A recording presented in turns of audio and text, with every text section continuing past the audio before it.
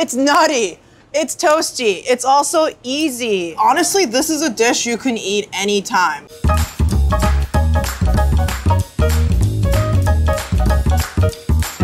So today we're gonna be making crispy rice cakes and halloumi in a brown butter gochujang sauce. That entails us searing and crisping up the rice cakes as well as the halloumi. There is a brown butter gochujang gochugaru sauce that gets poured over everything, along with a runny egg and some arugula. So these are the rice cakes.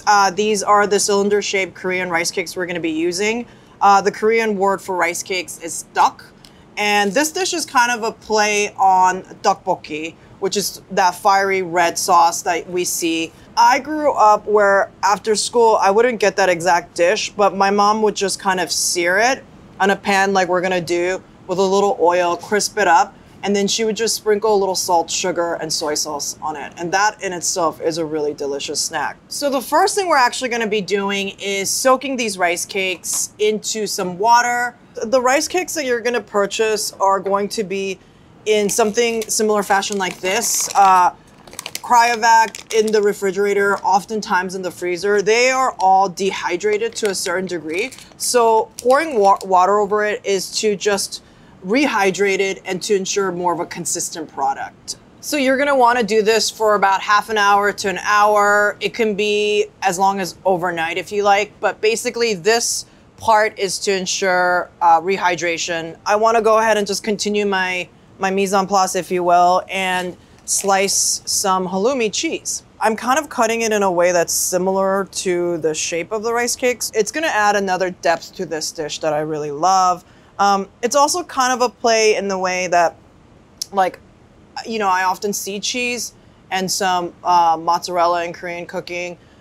This is kind of incorporating that element of cheese into it, but sort of using a different type of cheese.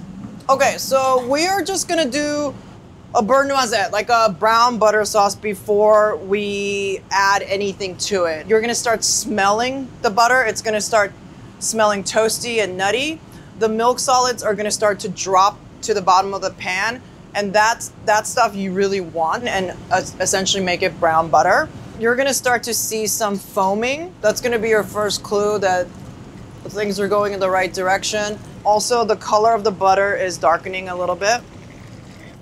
You'll know that it's starting to drop to the bottom of the pan, meaning the milk solids, when the foaming subsides. You could already see it, the foaming is decreasing. So the golden hue is gonna come from the color of the milk solids.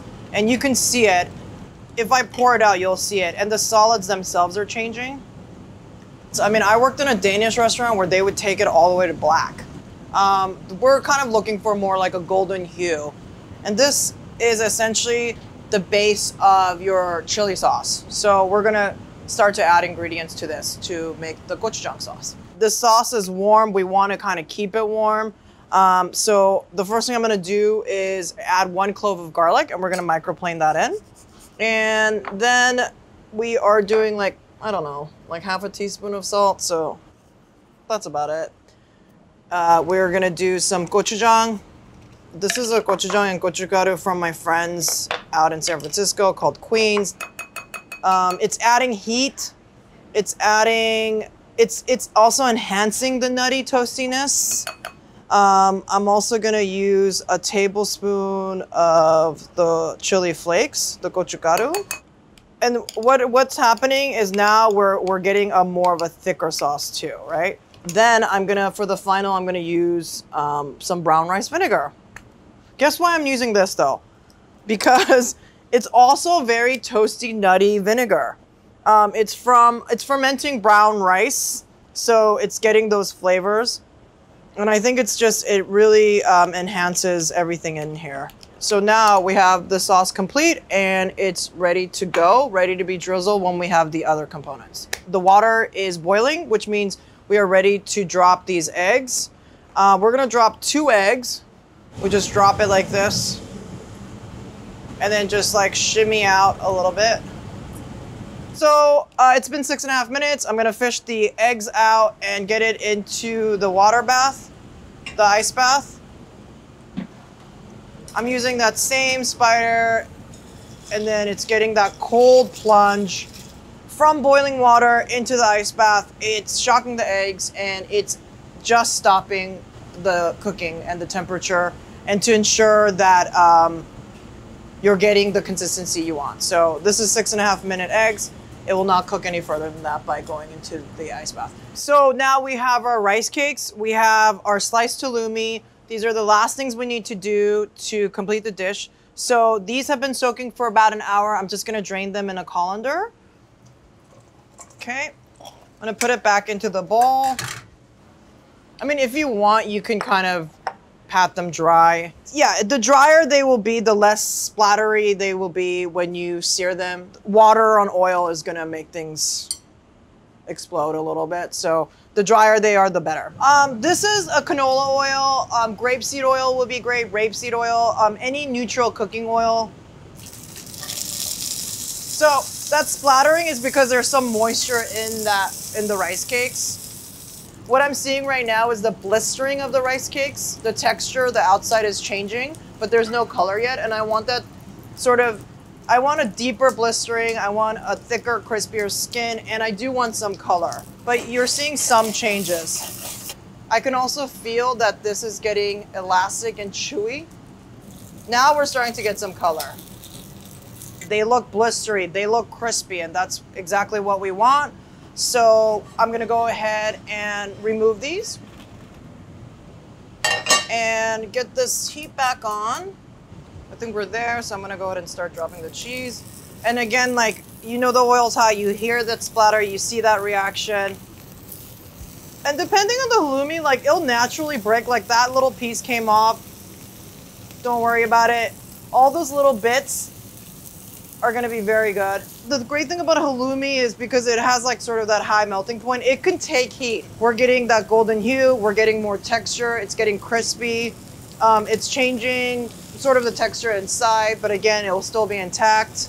It's also adding the visual cue of we eat with our eyes first. So I'm actually gonna take this off heat.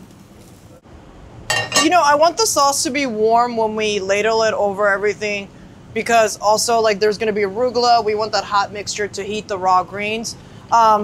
So it's cooled down a little bit, so I'm reheating it. And it's also thickened and kind of seized up a little bit. So what I'm gonna do is just add a couple tablespoons of water to it.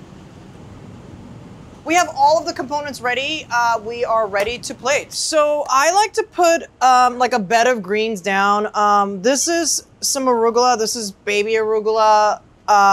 I guess this would be considered mature arugula. So then we are gonna go in with our rice cakes and halloumi. And you can sort of put it wherever you like. Let's drizzle a little sauce right now. We'll use baby arugula for the topping. You definitely don't need two separate types of greens. We have it, so we're just gonna use it as more of a garnish green. And then those eggs coming in. And then the remainder of the sauce over the eggs as well. The final thing we're gonna do is break the eggs. So hope these eggs are runny. All right, here we go. That's good. It's spicy, it's nutty, just everything really goes together. So it's like spicier than I thought it would be, because again, like the gochugaru and the gochujang you used, like the spicy levels are gonna vary, but the fat coming from the butter, the yolk, it really mellows it out and kind of balances it out too. I also get the brightness from the brown rice vinegar. It's nice to have a bite of like salty, crispy cheese and then some rice cakes. So it's like, it's more like the sum of all parts, you know, that kind of makes this dish sing. This is a great introduction on how to cook with rice cakes. If you haven't played around with halloumi, this is also another great way to play with the texture and the versatility of the cheese. I hope you'll make it because it's very, very easy to do.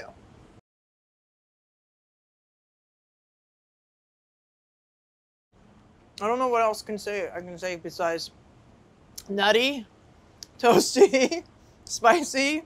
Yeah.